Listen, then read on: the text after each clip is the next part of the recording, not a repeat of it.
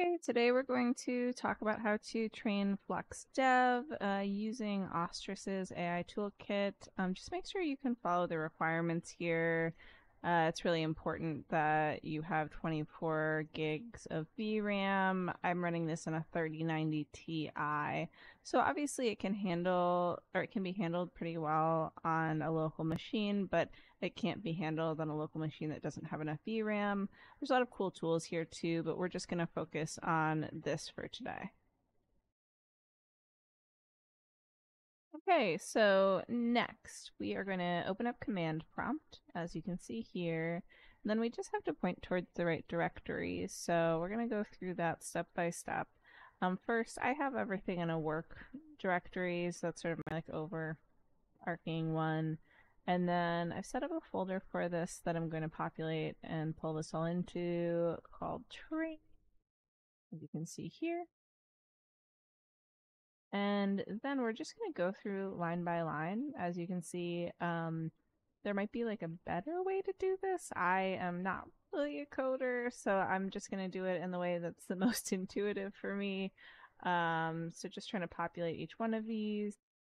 And some of them might take a little longer, in which case I'll just pause and, you know, come back to it. It won't look like anything happened, but that is maybe a little easier on you guys. So I'm gonna probably do that for this one. Let's see. Yeah, this one's taking a little bit more time,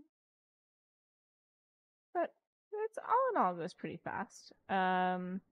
These last ones are gonna take some time, so I'll definitely be pausing during these. Yeah, I'm gonna paste them anyway. There might be a better way again to do that. Sorry if there is. All right, so here we go. And we're gonna let these dependencies load, and yep, I'm just speeding forward to the future, running this as well, letting this all sort of come together. And now we have everything sort of pulling in. So that is good. It's important, obviously, to make sure all these dependencies are set up the correct way. And now it should be ready to get started. But there are a couple more things that we have to do to set up the training. So we're going to do that next. Let's see. In particular, we're going to focus on setting up the YAML file with the settings. Okay, now we're going to set up that YAML file, which has really like all of the details that we need to give in terms of hyperparameters. So you're going to find that in the configure folder. There's an example. It's called train LoRA Flux 24 gig. You want to copy that one and make a new version of it, which is great. And I'm just going to rename it train. Well, I really wanted to reflect what I'm training. So I'm training a Phantasma anime LoRA, which is based on a LoRA I've trained previously for SDXL. So we're going to call it that. And then we're actually going to put it into the config folder. So let me just move these. Oops, went a little too far. And drop that right in. Great. We're going to go ahead and edit that. So we want to go through line by line. So first and foremost, I'm probably going to get rid of some of this extra script, but it might be useful for you. You do need to change the name to the file name that you're going to want. So go ahead and do that first. I think I'm going to call it, well, I could call it the same thing, but actually in this case I'm calling it Phantasma _ anime. And that's going to be the name of the final safe tensor. We're going to delete some more of this text. Some things we don't really want to change either. So let's go through here, delete that. We're going to want to, I want to change my output folder. So output is a subfolder, and I'm just adding a subfolder which it will populate. I'm going to uncomment this. Just so that we get those performance stats in the future. I like them. It's up to you whether you want to keep them or not. We're keeping the CUDA device the same. And we're going to change the trigger word in this case. I don't know if the trigger word makes a difference or not. I haven't actually seen a massive difference, but it does definitely recognize the trigger word. So, you know, worth investigating.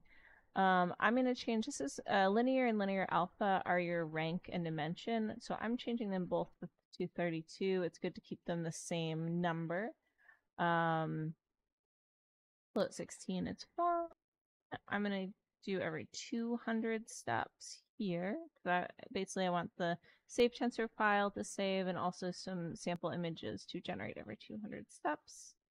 I'm fine with 4. This is basically every time there's more than 4 save tensor files, it's going to delete the oldest. And then, scrolling down a little. Yep. So you want to make sure that you prep your data set correctly. So this is really good information to have. Basically, you just need the text prompt captions to be in a text file that has the same file name for it to recognize. Really standard. Same for most training programs. I set up a folder for this that I'm going to call from here. And then that's fine. A lot of this stuff we don't really need to change because it's kind of inherent to the training unless you're like super advanced or you're just trying to figure some stuff out. I am going to turn on shuffle token. I actually didn't try this last time, but I'm really interested in trying it this time. So I'm going to do that. Yep, that is useful and something that you want to keep the same cache latency to disk. Multiple resolutions, great. It actually solves a lot of issues that I had with SDXL and only be able to train in one. One thing I like about this trainer as well is that you can train in different sizes. So steps, adjust that step count. I don't think 4,000 is needed for this one. I'm going to go for 3,000. But I do think that people do undertrain this model quite a bit. No text encoder training for this. I haven't really seen any negative aspects of that as you would have with like SDXL. Let's see, I'm going to keep it balanced.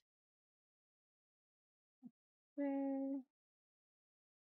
Yeah, I'll just clean that up. There. Great. Gradient checkpointing. Yeah. I do not have a ton of VRAM, so I'm going to do that. Noise scheduler. Yep. Keep all of that the same. I'm not messing with the learning rate right now, but you could try out different learning rates. I do want to skip the samples because it takes up a lot of time in the beginning and I don't necessarily need them. It's good though if you're trying to compare the distance that your training has gone. So I'm going to do that. We'll keep that all the same. Let's see here. All this looks fine. All important to keep. I'm not going to... I actually found that I didn't need to do the low VRAM mode, even though I am right at 24 gigs. I found that actually it was working just fine, so I'm not turning that on. You can, though, if you're concerned. Also, you can restart from your last training stop if you need to. This is looking... I want to do every 200, just like I have for my my save. I don't want my save to be off balance with my other stuff.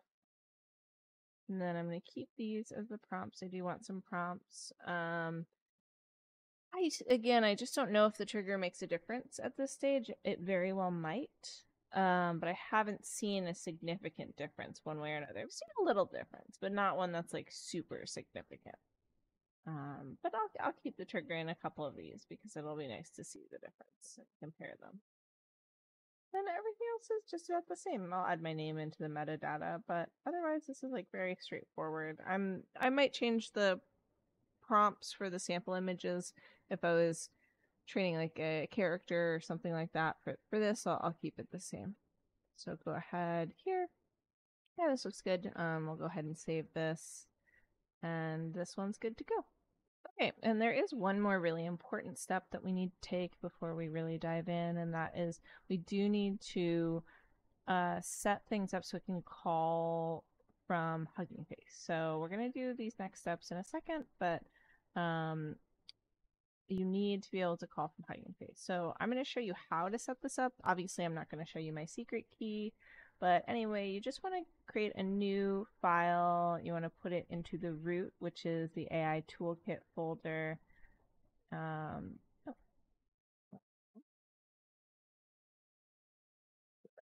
okay, yes. So you want to put it in the AI Toolkit folder. And you want to save it as a .env under all files. That's all you need to call it. And then you're going to take this right here, HF token equals your key here. You're going to open that file up, drop it in here, and then you need to replace that end bit. So I'm not going to show you mine, obviously, but just replace that with a read file or read token from Hugging Face, and that will do it. And then you just save it. It's already in the root, so it is going to be able to pull the models for you. Okay, now we're going to go ahead and set up our model to start training. So I did have to change a couple things here, so I'm just going to show you what I did for that. This is all set up. We have an environment set, so we're in good shape. But I am just going to open a note just so we can look at this and make some small adjustments, because I noticed that maybe it's just a Windows thing, but I had to change the command a little bit for it to run. So let's open an empty, oops, let's see. I have a lot of these open right now. So let's open an empty one here. We do want this name, by the way, for the call that we're going to do. So good to know that. And drop this in. So we're going to get rid of that 3 after Python because for some reason it's not really recognized. And in this case, I need to change it to YAML with an A. And then you just need to put in the name of that YAML file that you did before, and you're good to go. So it's pretty straightforward. Now, this is where you would hit run. I actually have it set up separately as an instance because I had been training earlier and I just don't want to run through all of the model loading again and downloading because it takes a while. So when you run it for the first time, it's going to take a little bit of time, but don't worry about it.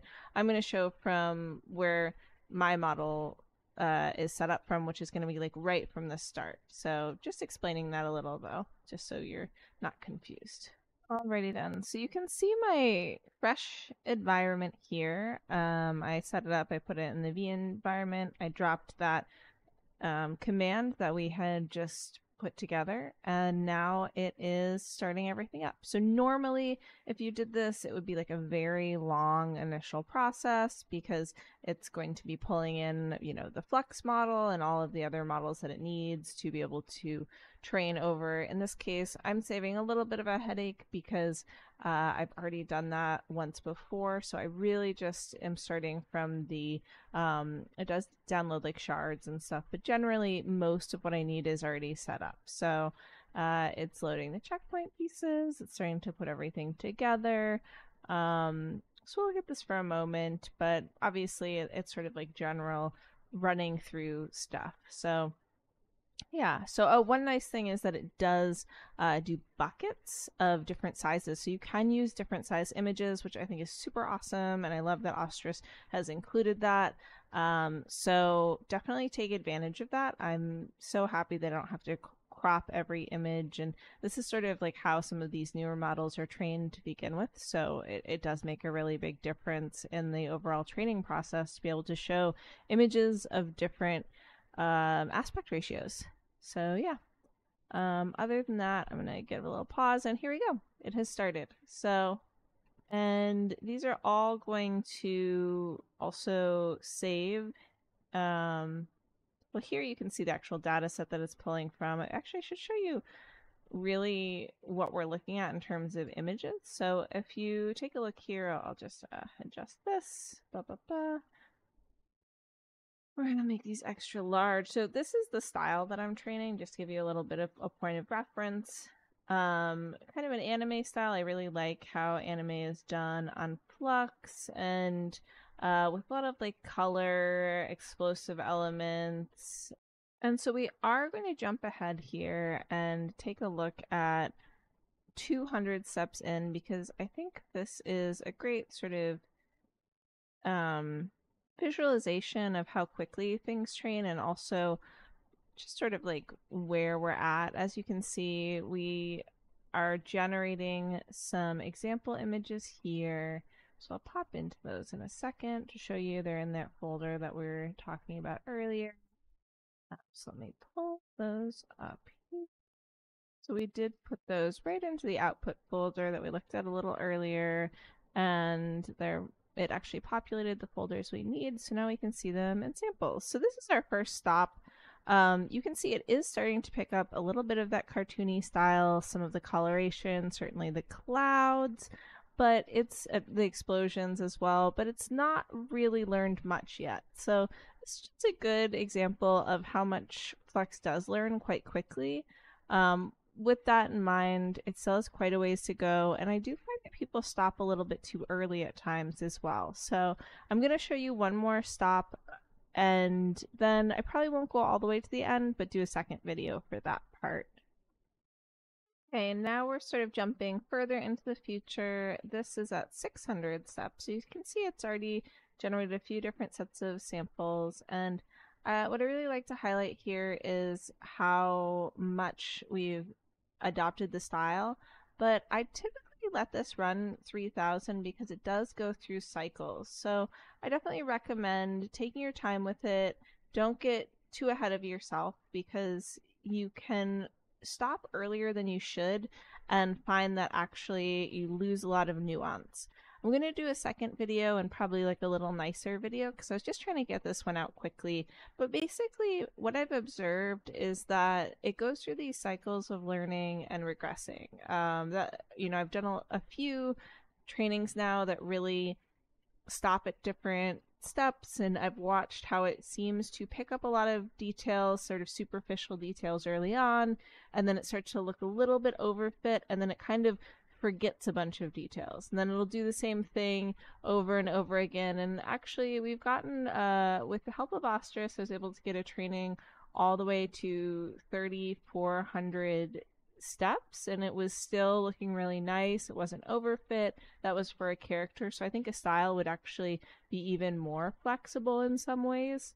But just to keep that in mind, that in fact, like, you can kind of go pretty far with it. So anyway, you'll find the files here, and they do get saved however many steps you've set in your YAML. I did 200. Once it gets to 5, because I set 4 as like the total limit, it'll delete one of the older ones, which is a nice way to save on space as well. But yeah, I had thought about doing this video all the way to the end, but I do think that sort of observations on training deserves an extra sort of focused video with some side-by-side examples. So I'm going to work on that, and it'll probably be better than this one, because I don't usually edit the videos. It's usually Timothy, who's on the Prompt Crafted team, who does a lot of the video editing.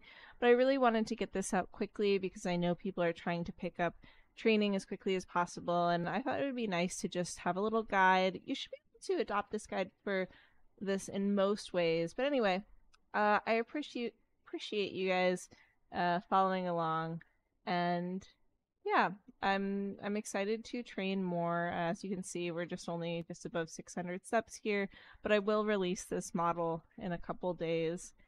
And it's it's quite a bit of time and energy. I'm guessing this will take about 4 hours to train total, and then I'll want to test it out. You'd set it up just as you'd set up any model, really. So yeah, thank you guys so much, and have a great one.